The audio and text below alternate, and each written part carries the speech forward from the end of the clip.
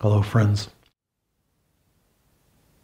There's a line in Swami Kriyananda's Astral Ascension Ceremony, the funeral ceremony that we use in memorial of someone who's passed away at Ananda, or for others connected to someone at Ananda.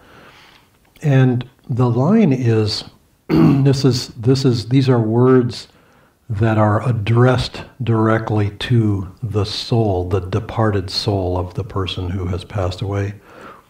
And the sentence is, "Feast not your gaze wistfully on episodes already past, but look ahead.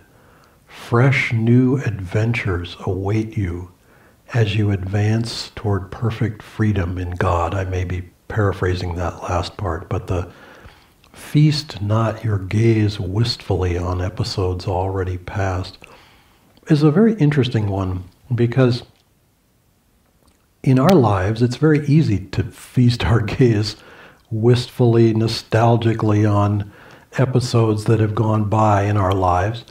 Recently, we were in a part of Northern California along the coast where I had built some homes decades ago. And I went and looked at a couple of them from a distance. And it was just an interesting reminder of an era that was extremely adventurous for me personally and for our group who were working together.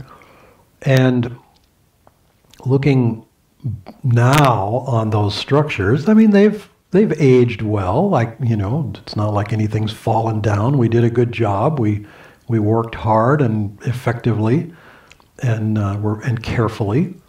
But at the same time, it was very interesting. I had this feeling, just a feeling, but it was very definite inside.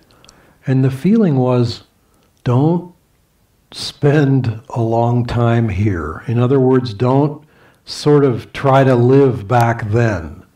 Because even though those were wonderful days with full of adventure, full of growth, full of joy, you can't live in the past. It's fine to acknowledge that wonderful things, wonderful periods, wonderful growth has happened in the past, but we would do well to hold that thought, "Feast not your gaze wistfully." I'm reminded of a little passage or a little image from one of the Harry Potter books. I think it's the very first one. And there's a mirror. Harry Potter's going to magic school, and he, in some odd storage room someplace that he manages to find his way into, he finds a mirror. And of course it's a magic mirror. And the magic mirror is magic in that whoever looks into it will see their heart's desire. They will sort of see that which they most want.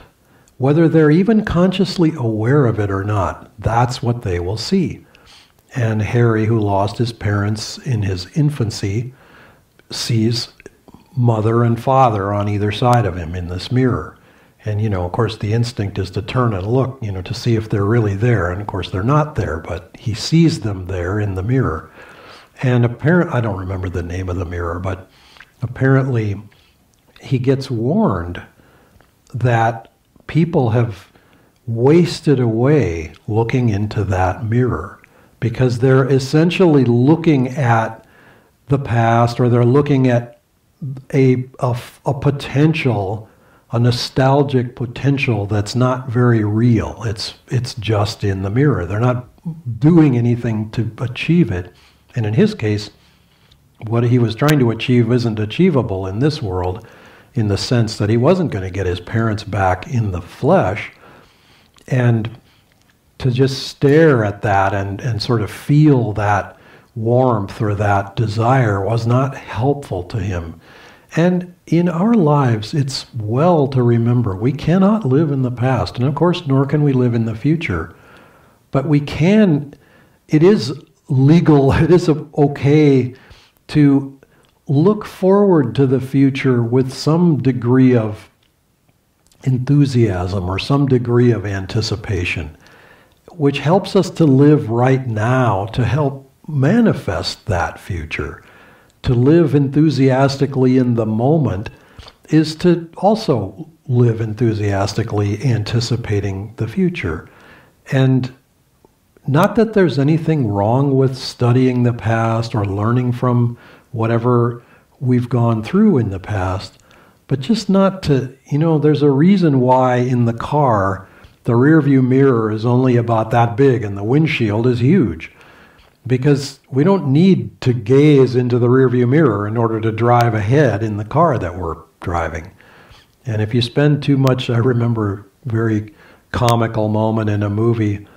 There was a race across the country, and immediately upon departure, one of the drivers reached up, grabbed the rearview mirror, broke it off the windshield, and threw it out of the car and said, well, we won't be needing that anymore, because he was planning to, not ever look back, only look ahead. Well, I don't say that that's quite necessary in life, but it is helpful to just stay where we are, but looking at the road ahead of us and aware of where we're going. Pay attention to where we're going.